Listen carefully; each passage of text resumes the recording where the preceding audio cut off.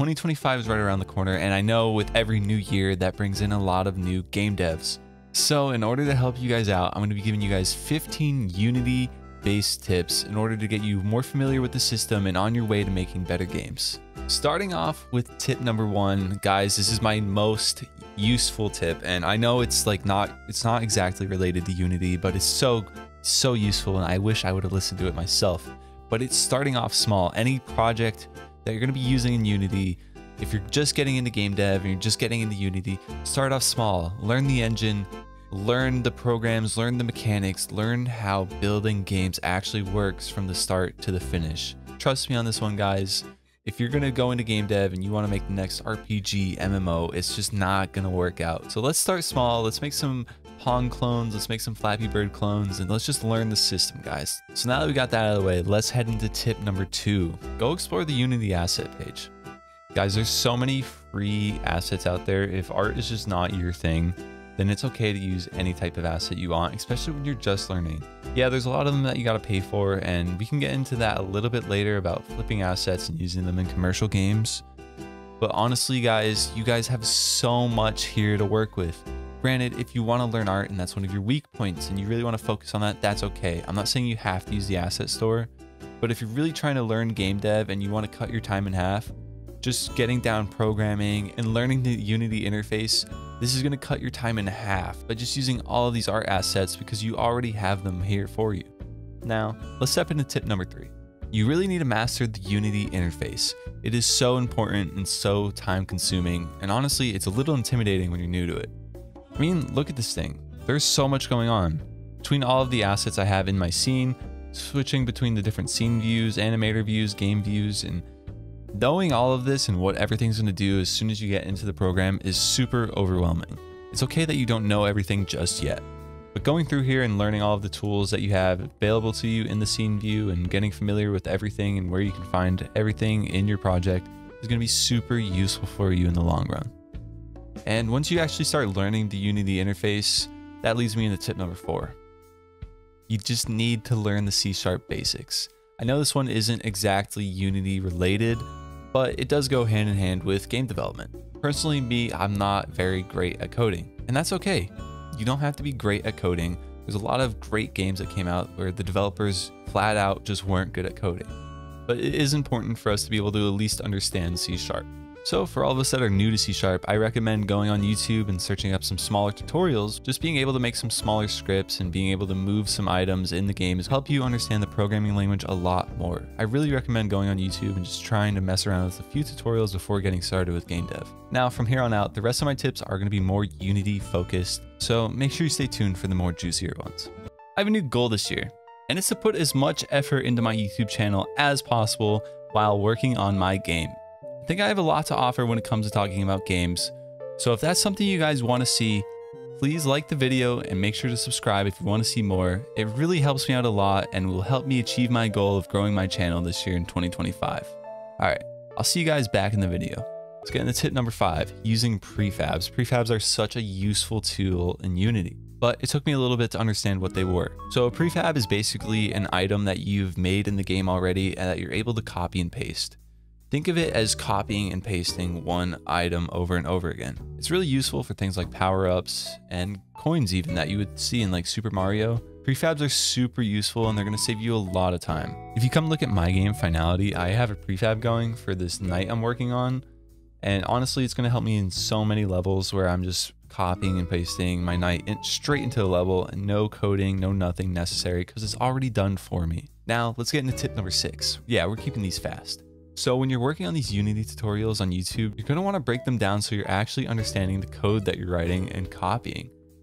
It's one thing if you're just going to copy and paste all the code from these tutorials, but you actually need to understand what it's doing and understand what they're teaching you. I like to think of it as somewhat of like a college class or a high school class. You kind of are there just to grasp the concept of what the tutorial is giving you and not just copying and pasting everything that you're seeing. That gets us into tip number 7. Guys, practice good scene organization.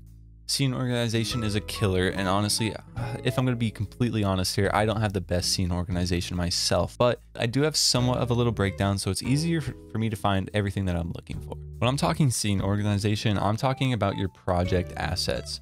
So if you see down here, I have everything in my folders and everything is labeled. So if I'm looking for any assets, they're all going to be in my asset folders, and I kind of know where I'm leaning towards. So if I need characters, they're in the character folder. Anything environment related is going to be in the environment folder.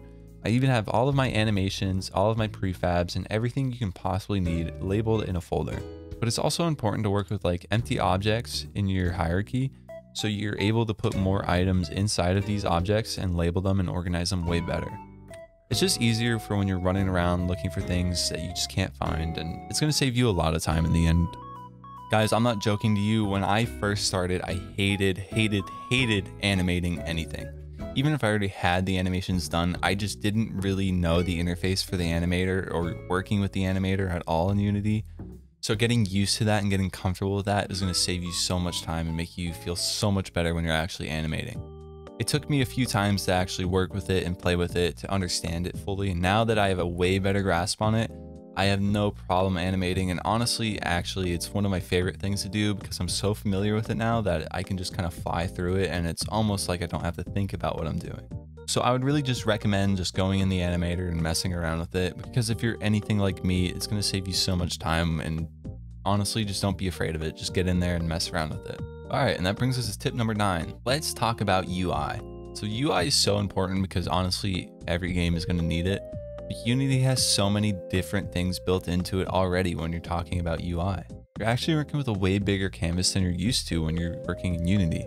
Unity already has so many pre-built-in components available for UI, like buttons and sliders and even images.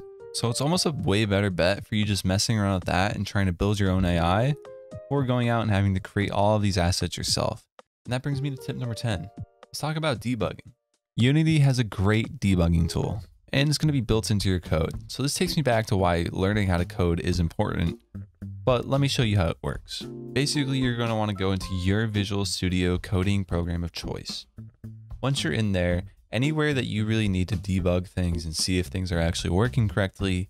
So once we're there, we're going to type in debug.log, and we're going to want it to read out a string to us.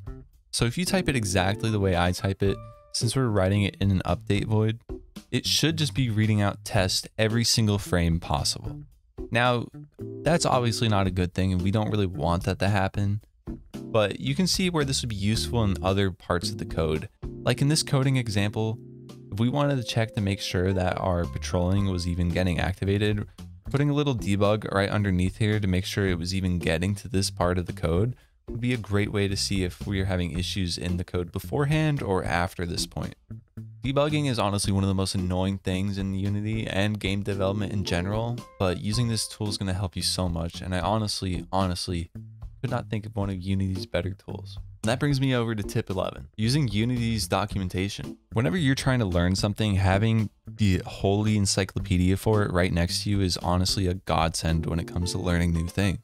And that's why I use all of Unity's documentation. They have pretty much everything you can possibly need when using their tool up on their website. So just giving a quick Google search is going to help you find and understand any of the concepts that you're struggling with way better than before you even Googled it. They have everything you can possibly think of, from animations to AIs to even all the classes you would use in C#.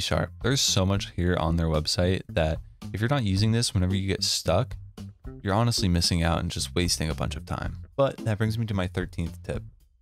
Let's talk about seeing gizmos. Honestly, it might be something that you have activated that you don't really know about, and I'm going to show you exactly where it is in Unity.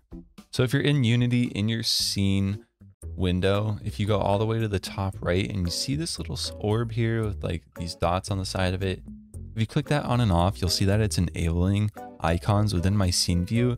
And this is so useful for when you have like invisible game objects and you want them placed in a certain position for reference in other sorts of scripts, but you can't see where they actually are. So enabling some of these gizmos is going to give you icons and help you see things like hitboxes and collider boxes that you weren't able to see while it's off. And that takes me to my 14th tip. Let's talk about build settings when you're actually done with the game. So I've actually only ever built games for Windows, but honestly, if you have other types of computers out there, I would recommend just messing around with the build settings and trying to build some of your projects so you can run it as an application and just getting comfortable and understanding those mechanics when it comes to actually finishing your game. If If you want to find your build settings, you can just go up to File and then Build Settings is right there. There's all sorts of devices that you can build for, and it kind of depends on what you downloaded when you downloaded Unity. But I'd really recommend playing around with this and getting comfortable with this when you're building your games. So if you're ever in a jam or doing a game jam, you're not rushed when it comes to this. And guys, that brings me to my last tip with Unity.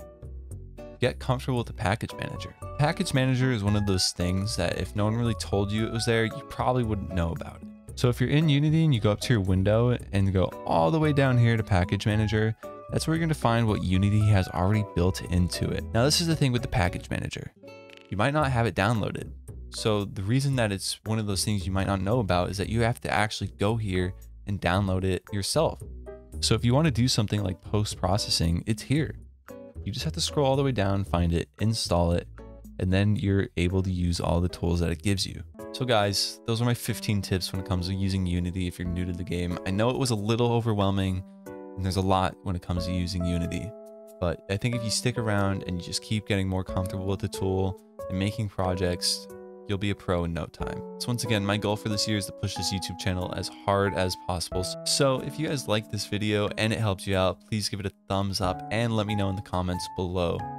Also, if you're new here, make sure to subscribe and I'll catch you guys in the next one. Peace.